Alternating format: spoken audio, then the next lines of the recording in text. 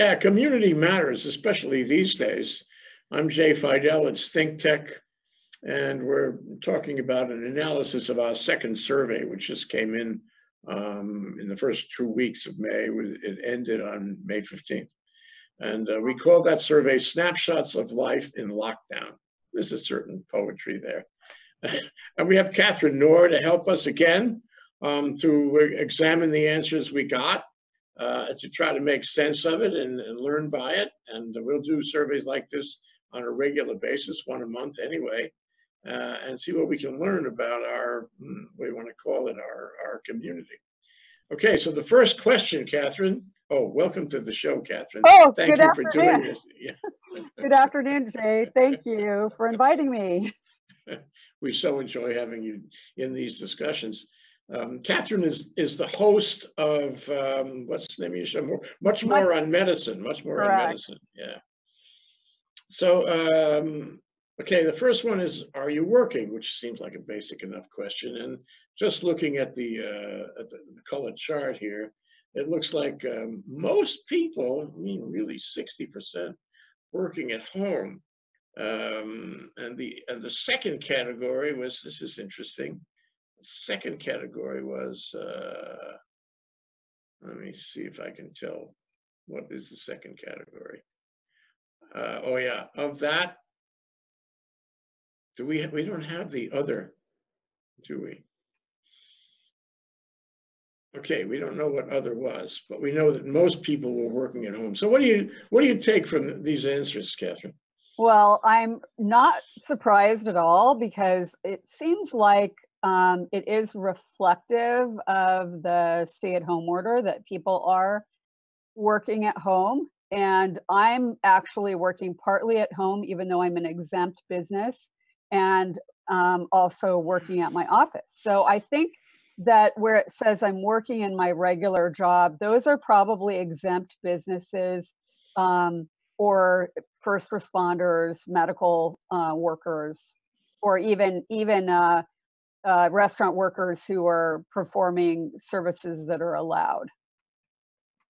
Yeah, interesting that 60% roughly working at home in this period between May 1st and May 15th, and only 15% working in regular place of work. That's and only 1% was terminated or furloughed with severance. That's very interesting. And other probably refers to people who are retired and they're no longer in the workforce as well. Yeah, right, with different situations. So I guess, you know, that's Hawaii. We are productive. And my guess, don't you think my guess is the people who say they're working at home really are working at home? I mean, there's got to be a little bit of soft on that, but for the most part, the people that I know, when they say they're working at home, they really are. One thing that this probably doesn't reflect is that I don't think that a lot of terminated restaurant workers or hotel workers are actually responding to this survey. Well, yeah, I think it's worth taking a moment to say that we have our mailing list is something approaching 8,000, and that's who we address it to. But I think beyond the 8,000, there are people who, you know, who watch our shows, and the link has appeared on our website, so it's not limited to our subscribers. But people who watch, you know, the community that's responding here are people who watch ThinkTech. Mm-hmm. And right. I guess it tells you a little about that community is what it mm-hmm. tells you. Yeah. Right, right. And they may not be the hotel workers or the restaurant workers or the airline workers. Right, right. They should start watching ThinkTech immediately. They absolutely should. Yeah. Okay, so question 2, how are you spending your time at home? And in this case, we asked them to select all that apply. So working remotely, that was a pretty big one. Exercising, that was a pretty big one. Mm-hmm. And going online, that was a pretty big one. No surprise there. That's my personal experience too. So the largest category was working remotely. That's what people say they're doing. Exercising, I guess that means inside the house, although I take walks. What do you think of these answers, Katharine? Okay, I do have commentary here. Exercising, I think, includes, from people's perspective, taking walks. And I think people feel cooped up and more people are going for walks. I'm doing a lot of Zumba on Zoom and a few other classes on Zoom. So I'm actually doing most of my exercise on my computer at home, but I do get out for long walks. But one thing that's interesting here is the homeschooling aspect. I thought my perception was that more people were having to deal with homeschooling. And this leads me to believe that people who are involved with homeschooling are just too busy to respond to a survey. You're right. Again, it goes to who is our audience and who is responding. Online, 60% said yes. And no surprise there. And watching entertainment, 50%. I find that interesting that more people are online than are watching television or broadcast entertainment. That's interesting. I don't know if it's true, but it's interesting. Right, right. And doing creative things, that's commendable. Sure. So there's 39%, that's pretty good. So I think people, at least the people who responded here, are pretty constructive about the way they're spending their time. That's to their credit. Sure. I wonder if it stays as, if we ask the same question, and all things being equal, if we ask the same question a month or 2 or 3 months down the road, I know we get different answers, don't you think? Sure. And I think the creative aspect, I think that is pretty broad. It could mean writing, it could mean doing art, it could be actually even doing films and social media where you're having a creative element like YouTube or TikTok. So, or doing creative projects with your children. That would be another thing as well. Mm-hmm. Okay, the third question, and this is about broadcast or online media. And we again said select all that apply. So a lot of people watching movies and entertainment. But what's interesting is there are more people watching news and documentaries than are watching movies and entertainment or spending more of their time doing it. Sports, like there's not a lot of sports to watch. That's a problem. Religion, okay, well, Hawaii is a pretty religious place, but only 10 or 11% are watching religion, and a very small number of people not watching at all. And my guess is that there are other people watching other things. That's why there's some 10 or 15% said other. But what I find interesting is that, and we talked about this with Hawaiian Electric a couple of times, watching television has become a major activity while you're home. And indeed, I think that the cable and the movie channels, they're doing gangbusters now. They're bringing all kinds of, new movies, brand new movies that haven't opened in theaters, because there are no theaters, online. And we're getting the best entertainment online than we've ever had. Think about it. What are your thoughts?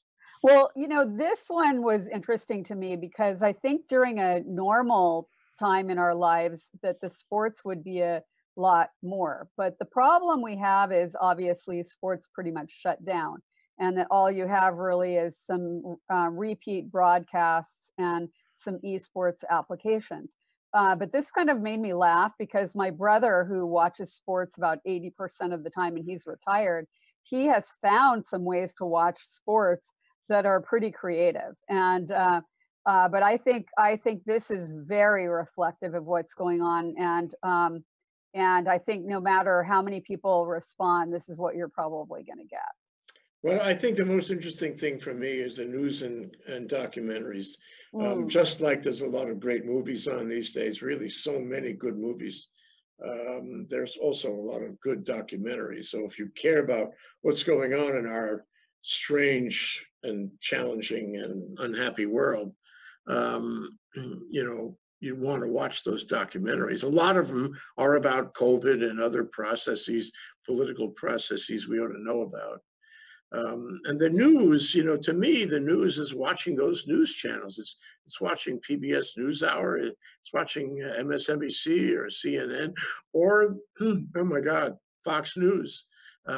It's watching all these news channels, and if you add it all up, there's more people watching news and documentaries or spending their time doing that, you know, than anything else. But there's going to be an interesting shift, and that is we're going to be shifting more to animated material because the studios are not able to film right now. So there's not going to be a lot of new material. However, I have read that there's an attempt to film some movies and TV in foreign places that don't have as much risk. So we'll have to see. In a year, we may not have as much new material to watch in entertainment.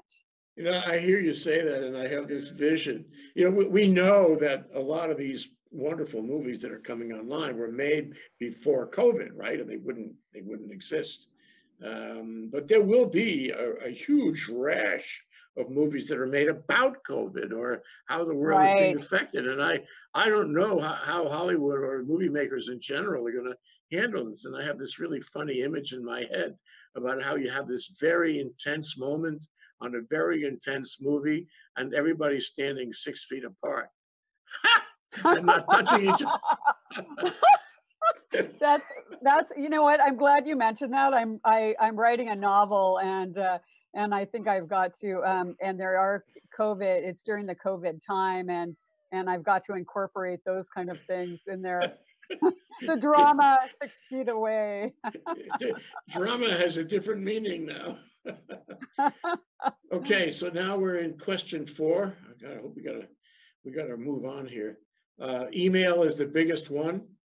Video conferencing, a lot of people doing Zoom and the like, working remotely, no surprise there.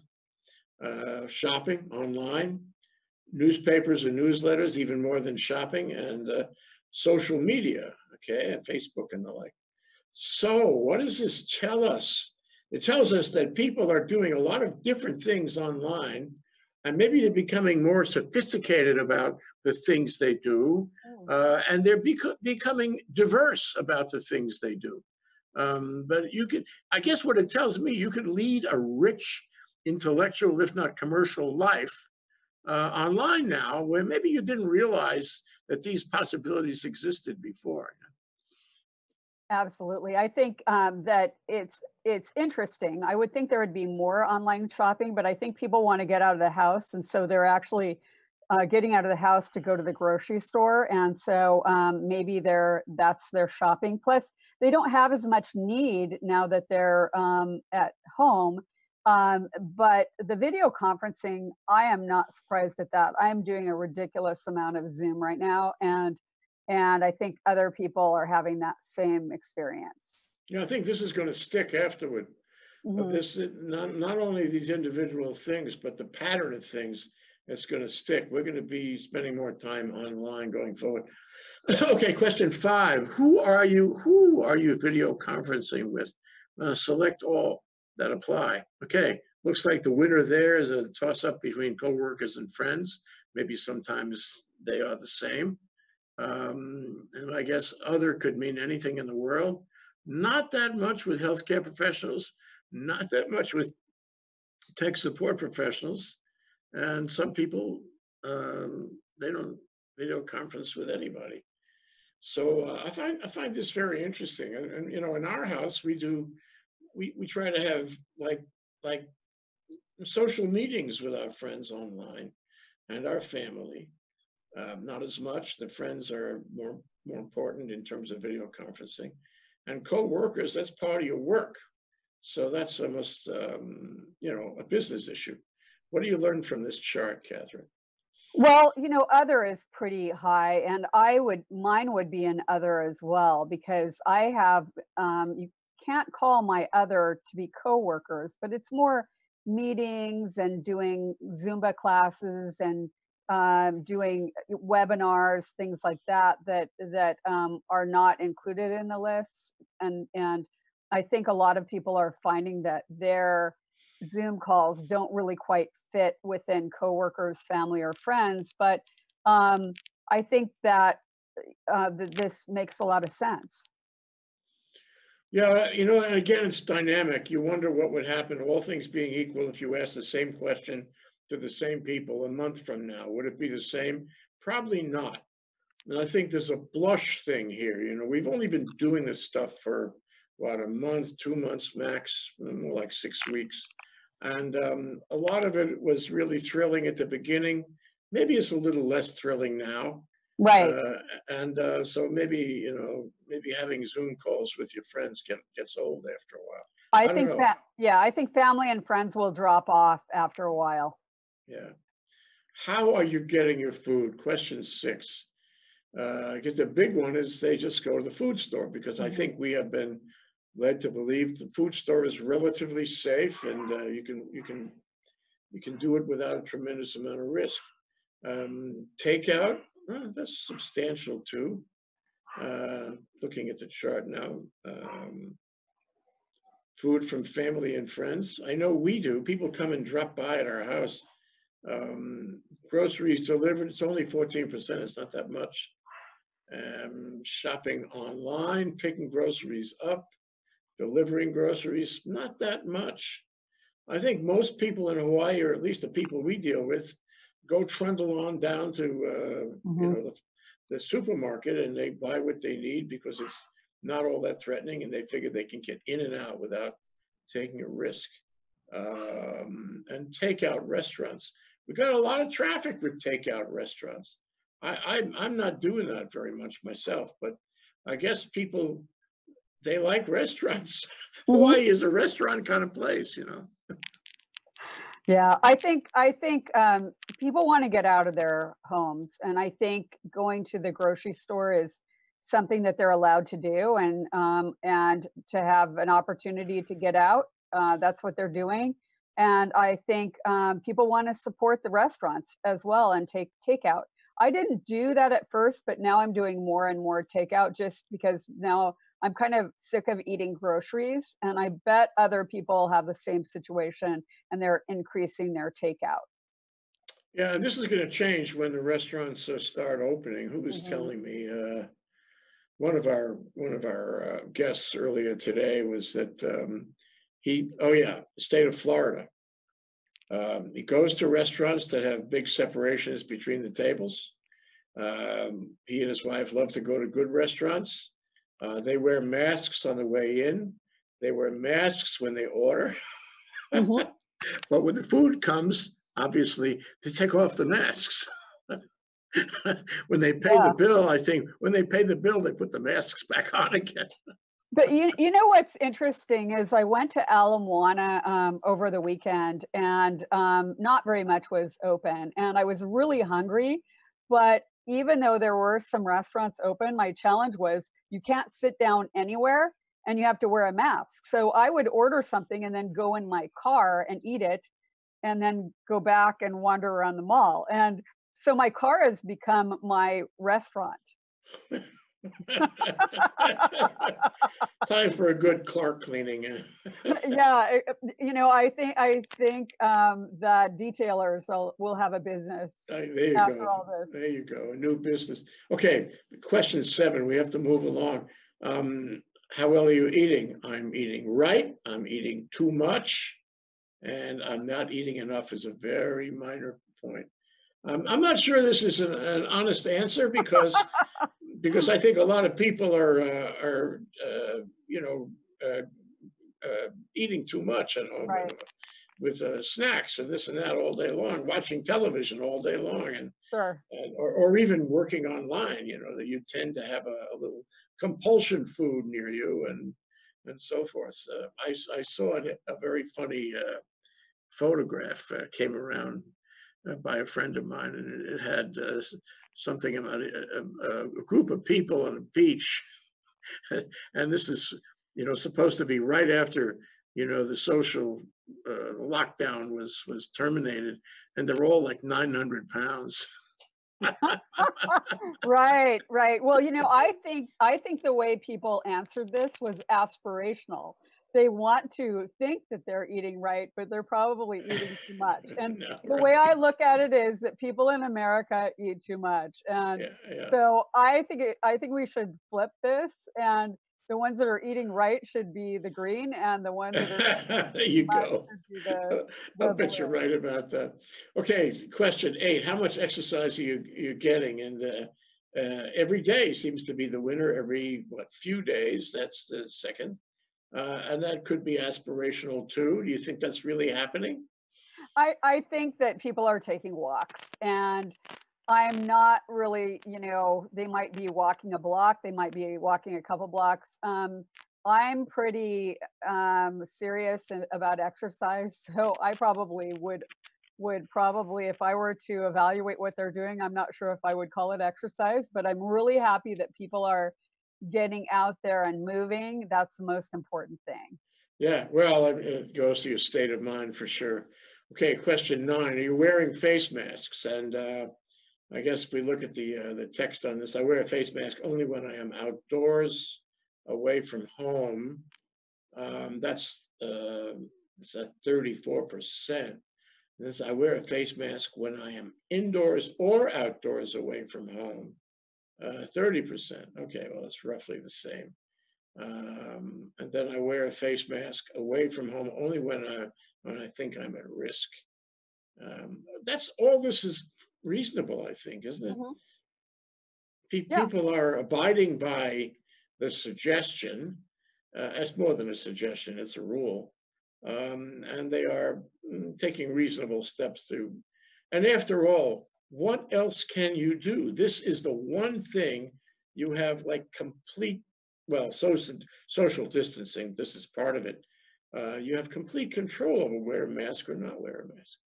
And this does reflect my observations in getting out. When I'm at a grocery store, everyone's wearing a mask and usually wearing them properly. When I was at Ala Moana, I saw a number of people wearing the masks improperly, where they were under their chin or they had their nose sticking out or whatever. But I can reflect on that and say that the ones that had either taken off their mask or were wearing it improperly were outside, and they weren't inside. When they went inside, I believe that they would likely wear them properly. Yeah, well, inside it's more inside somebody else's space. It's the most dangerous of all Right. because you don't know if the droplets are there. And the last thing was the droplets can hang around, micro droplets for 15, 16 minutes. That's a long time. Now, this is interesting. Have you been ill? No, I have not been ill. And this is question 10, way up. That's 91 and change percent. I have not been ill. So the people who responded to our survey really have not been ill. And then the second one was, I've had an illness other than coronavirus, only 5%. I don't think there was anybody here who said, oh, yeah, I've been ill and I didn't know it was coronavirus. That's 1%. So luckily, the people who responded to the survey have been healthy. This is a very good thing. Yeah, I think that if we have most of our respondents living in Hawaii, although we don't know if that's the case, then the chance of having someone with COVID is fairly remote because we've only had 634 cases or something like that. And most people have recovered with maybe less than 50 active cases now and 17 deaths. But however, if you were to do this survey in New York or Chicago or California, you would very likely get very different answers. Oh, yeah. Well, and to go back to the masks issue, I remember reading a couple of days ago that in the state of Michigan, there was a fellow who was in a retail store and he didn't have a mask on, and the cashier asked him to put a mask on, or who wouldn't do the transaction for him unless he had a mask on. So he shot her dead. That's And that's what you have in some other states. right. Whole different mindset.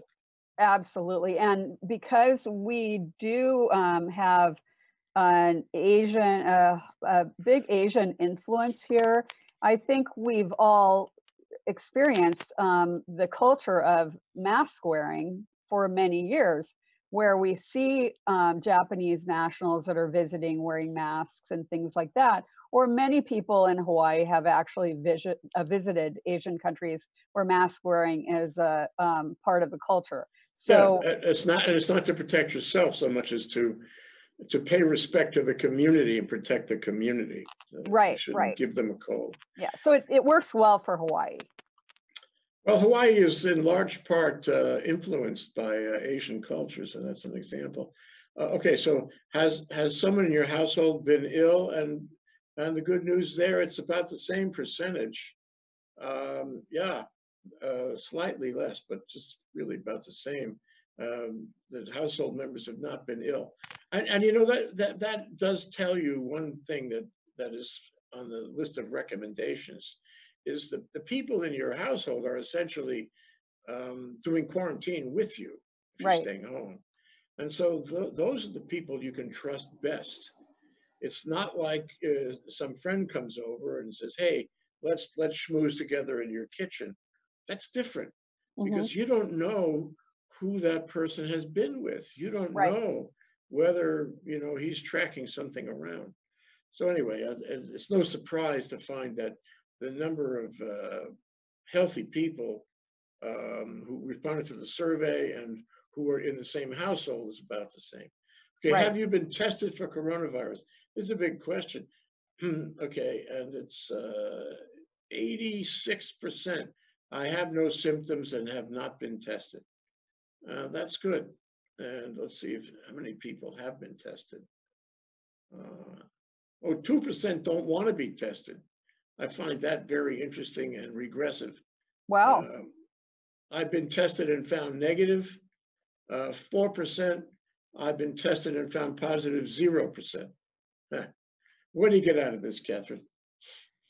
Well, we know that you wouldn't be eligible for testing in Hawaii unless you had symptoms that were very specific. However, that's fine, because even if you had no symptoms and had really no reason to be tested, you may not want to put the effort into it. So I'm not surprised that with the other answers and with our data that we would have this, that people would not have symptoms and they would not have been tested. Although I'd like to be tested to find out if my cold that I had in February was COVID. Give you antibodies, whatnot. Yeah. Right. This might change also going forward, because hopefully there'll be a lot more testing. And the way I think it's going to come up is the way it came up in Korea, which was successful at this. I mean, way more successful than we have been. If you had some symptoms, it would be free. If you had no symptoms but you were interested in being tested, it would cost you like $125. Okay. And that's going to be the average cost, I think, going forward. That's the way it's going to be handled when they do get testing worked out.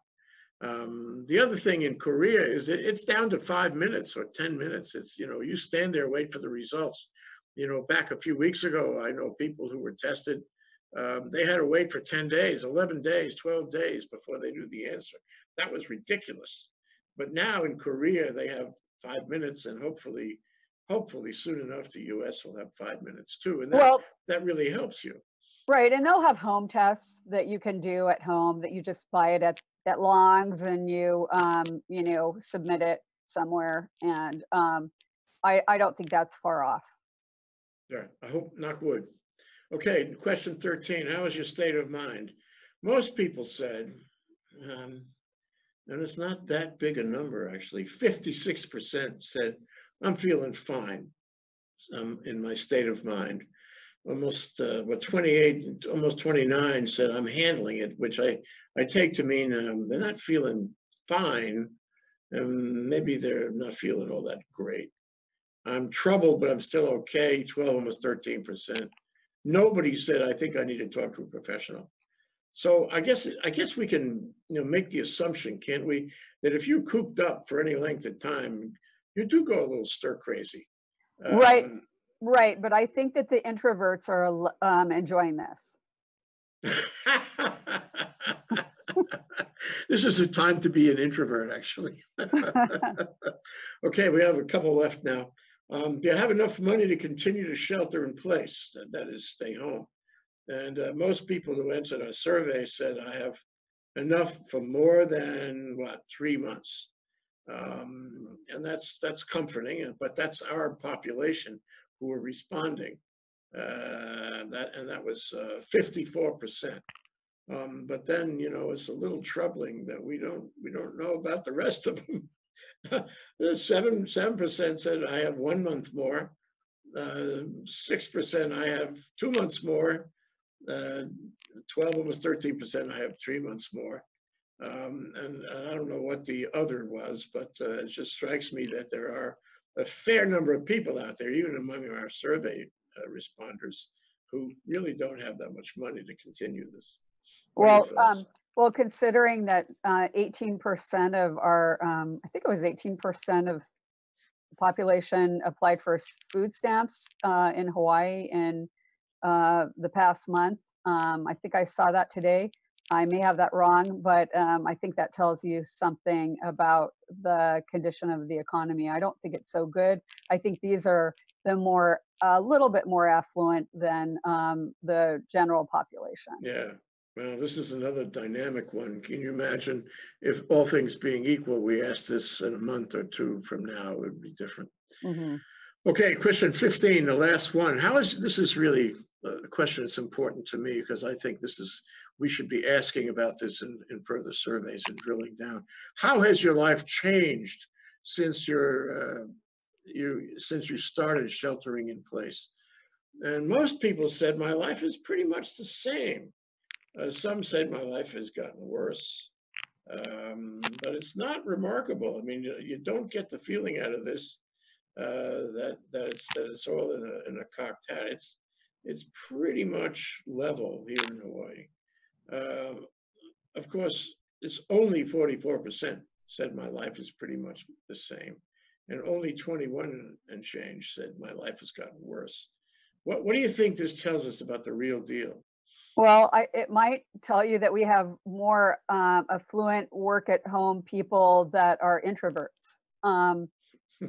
So, I know that the people that my closest friends, they all are very happy with the new situation. They're enjoying being at home and they seem to be quite cheerful, but they're all introverts and they either are retired or they're working from home anyway. Yeah, this will be an interesting question to ask again next month or the month after and see True. if people feel the same way. Well, that takes us to the last question we have, Katharine, and I really enjoy these discussions with you. I enjoy examining and connecting the dots with these survey answers. Thank you so much. Absolutely. Thank you, Jay. Next time soon. Take care. Stay All safe. right. Aloha. Aloha.